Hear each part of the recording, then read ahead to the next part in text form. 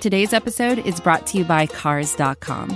With over 2 million vehicles and 50,000 more added every day, Cars.com will match you with the perfect car for you, your budget, your life, your style. And if you're ready to say goodbye to your current car, Cars.com will get you an instant offer to cash it in. Just start by entering your license plate and get matched with a local dealer who will write you the check. So whether you're looking to buy or sell, just go to Cars.com. It's magical.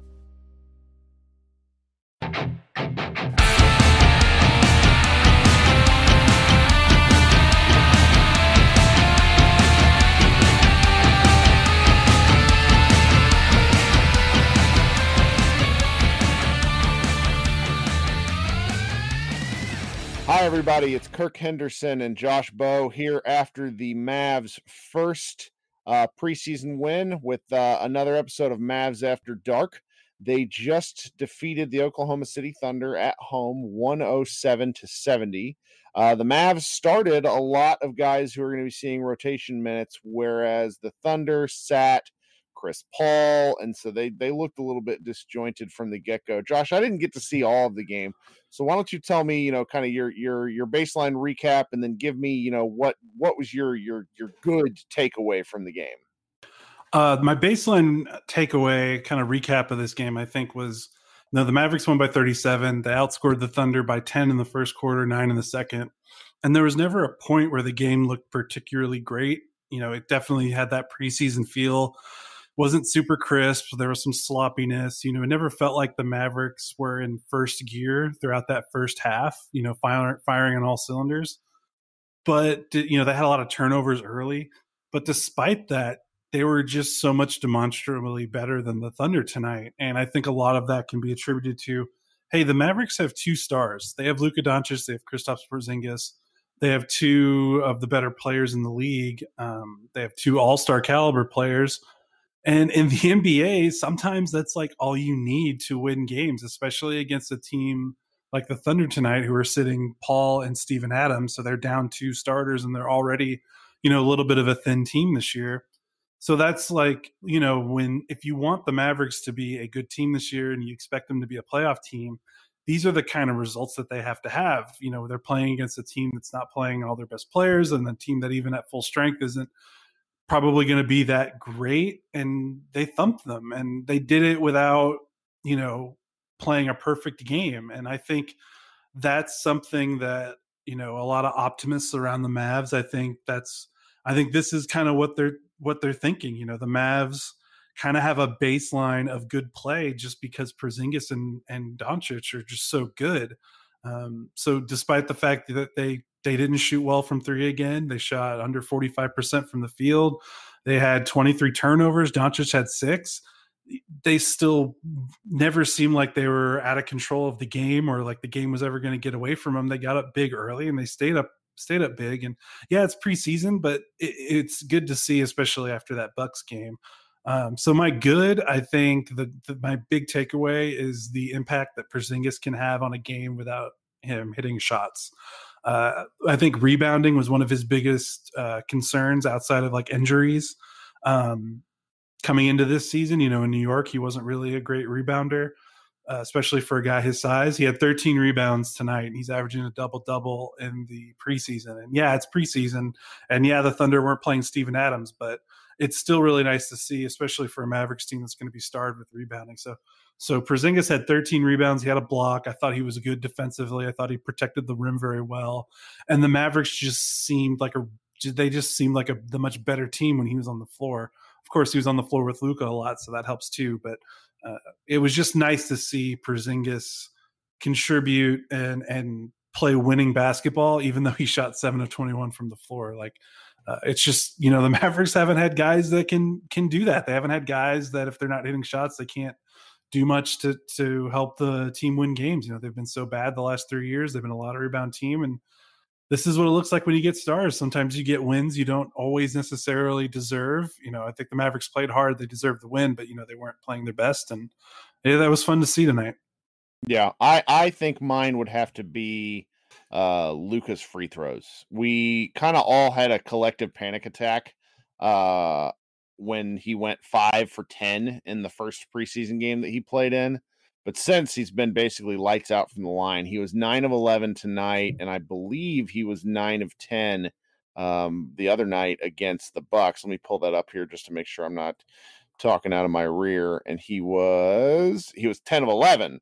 So he's essentially really looking sharp from the line, and that was the free throws and the way his shot looks early in the season are really exciting to me, because he seems to have developed a lot more core strength. There's a lot more balance when he's shooting, and overall he looks outstanding. He's so much better than all of the other Mavericks players. It's kind of hard to contextualize. It really, it's not that the other players are bad, rather he's just outstanding. So that's been pretty exciting. So if you were to say, what was something bad, either from the Thunder or from the Mavericks, what was your takeaway there? I would say the shooting, probably, for the Mavs. They still haven't really had a great 3-point shooting night. And oh my God, 5 of 34? No, wait. That's no. Yep. Well, the Mavs are better, but they're not, they're more like normal bad, not eye gouging bad. 13 out of 40.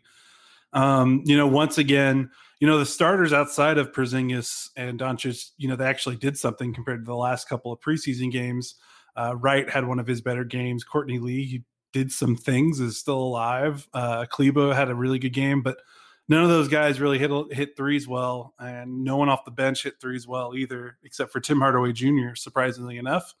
But yeah, 13 out of 40. They just desperately need someone to pop this year. They really need someone to set a career high from three. Outside of Seth Curry, outside of Luka, outside of KP, they really need someone to step up and have a career year from deep, because if not, they just don't have enough shooting, and that's a problem when you have probably. Do you think they're taking good shots, or do we think that these are sometimes it's a matter of okay players getting great looks versus players who shouldn't be shooting threes taking bad looks? I feel like a lot of the threes that they're getting within the flow of the offense are really good looks. And, every now and again, you're going to get some guys to pop, but through 4 preseason games, there just hasn't been anyone who's, Hardaway was 3 for 3 tonight. I guess Tim Hardaway Jr. is kind of the one guy who's had some touch from the outside in these early games. So I somehow feel like this has been really good process with bad results. Is that fair?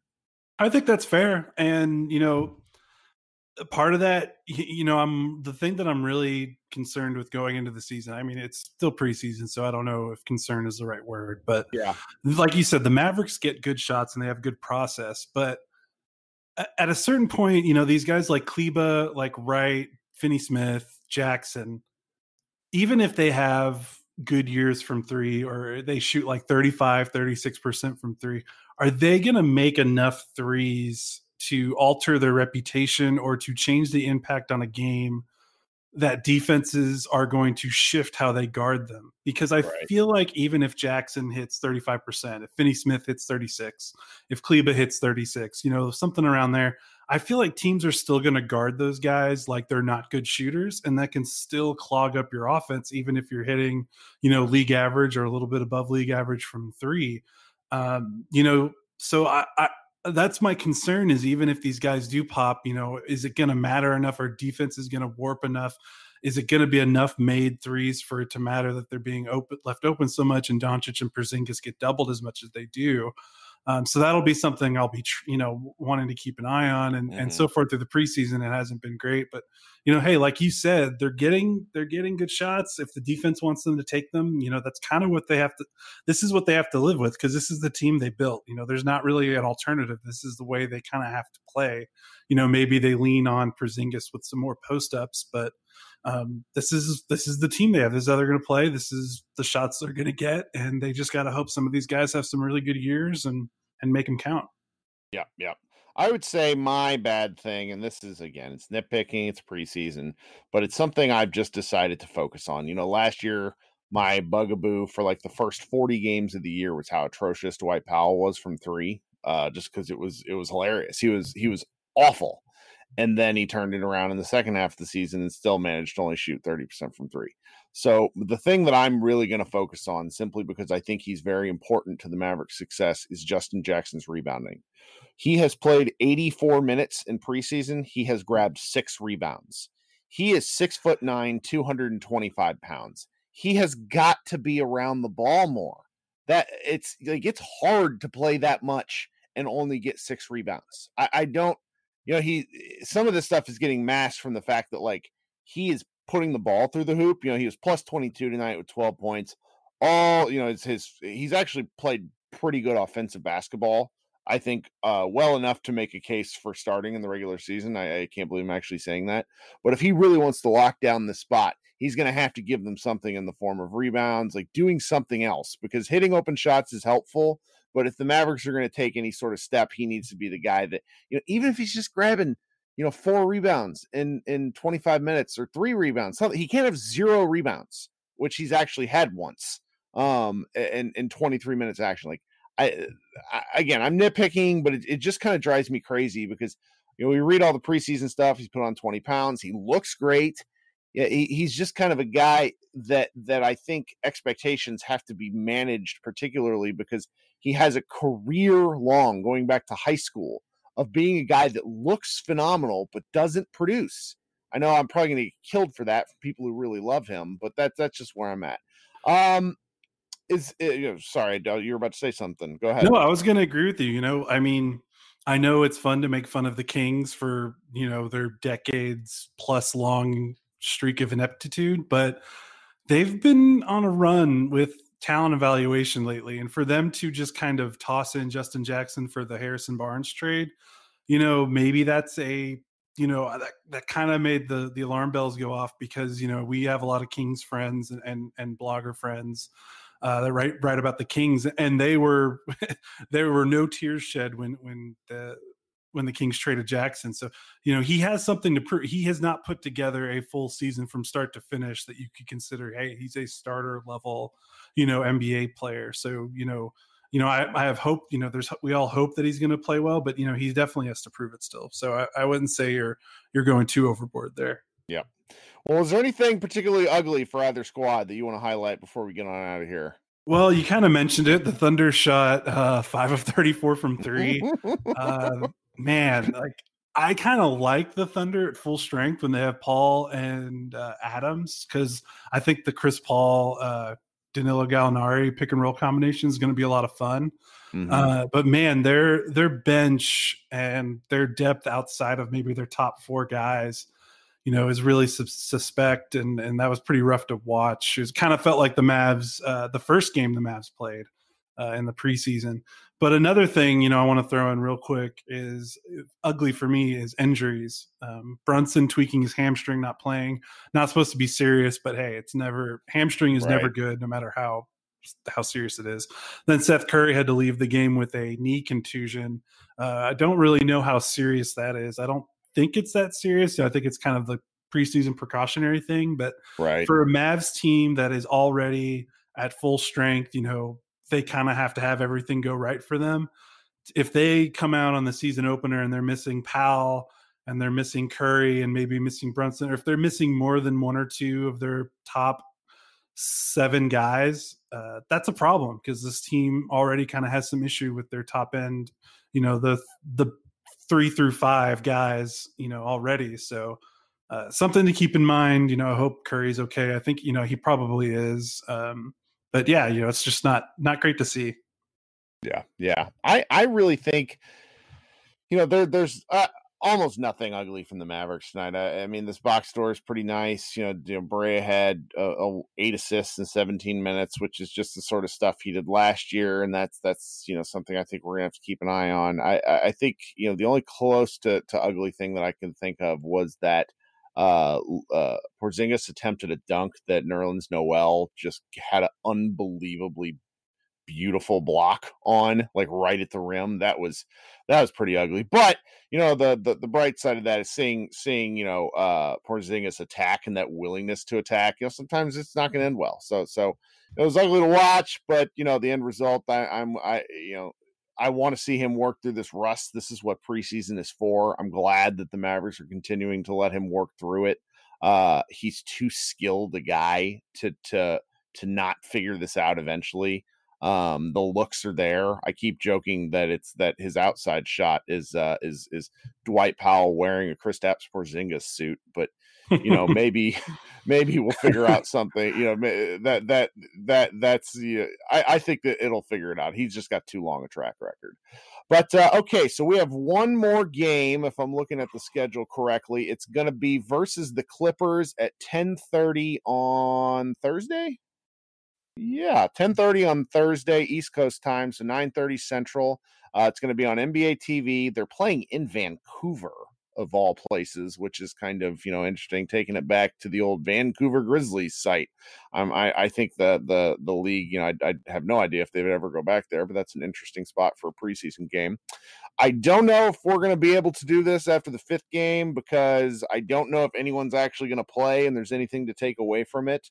I do know that I think Josh and I and really the rest of our staff has enjoyed doing these. So I think we're going to try to keep these up with the regular season. We'll try to keep them as brief as possible. So thanks for calling up tonight, Josh. And do you have any parting words before we get out of here? No, it's good to get a win. I know it's preseason, but it was just fun to see the Mavericks get back on the board with a win and get the locker room feeling a little bit better. But yeah, I'm ready. Regular season time, I'm ready for it. Me too. All right, guys. This has been Josh Bowe and Kirk Henderson with Mavs Moneyball After Dark, and we will see you out there.